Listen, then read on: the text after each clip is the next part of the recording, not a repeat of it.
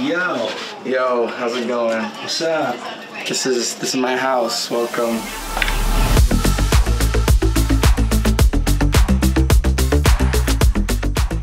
I appreciate fashion more so as an art rather than I'm wearing clothes. I mean, like at the end of the day, sure, you're wearing clothes, but I think they can represent so much more. I'd say it's probably my biggest hobby outside of school.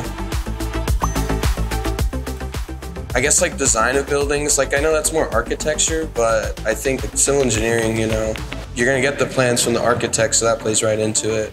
I also think concrete, that plays into two of my favorite design movements, like both Bauhaus and Brutalism are both very concrete heavy, and yeah, I don't know, I kind of love concrete too. I like how it looks, I love like mixing it, I don't know, something about the smell too, I don't know, I just like it.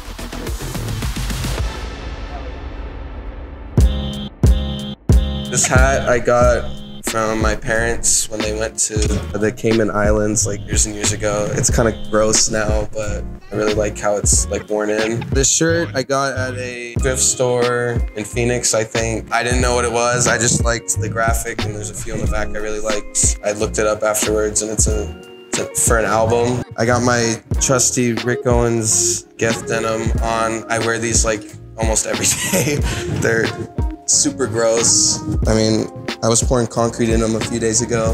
And then these are my Kiko Kostatinov Asics. He's probably my favorite designer right now. His footwear is absolutely insane. And I bought a pair of like his first Asics that came out, and I absolutely fell in love with them. So I try and get as many of them as I can. This is just a bracelet for my grandma. And this is a ring that was like untreated. It was like really dark gray.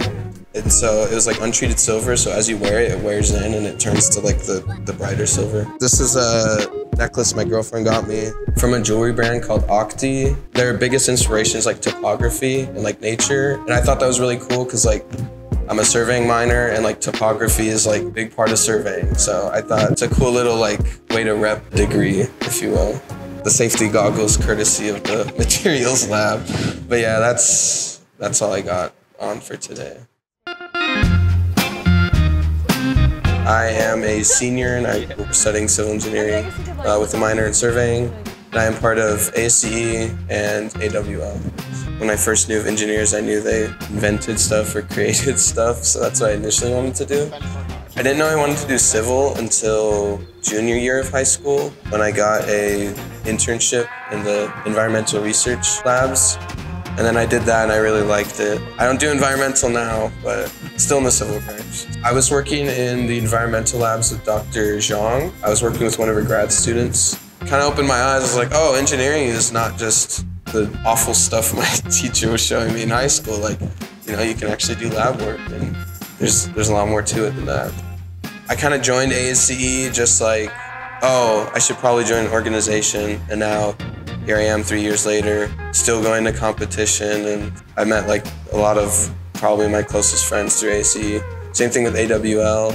My roommate convinced me to join, and then I went on the international trip last year, and I absolutely loved it. We actually like encourage all the younger members to like, if you want to get ahead in some of these classes, like concrete canoe, you know, it'll help you get ahead. No, it's Dr. Jean. I've been with the City of Las Cruces Traffic Engineering Department for, it'll be 2 years in May. Transport isn't like what I want to go into, but I think like the connections I've made and just, you know, seeing the inner workings of like how real engineers go about day to day, I think that experience has been pretty valuable, even if it's not the discipline I want to go into.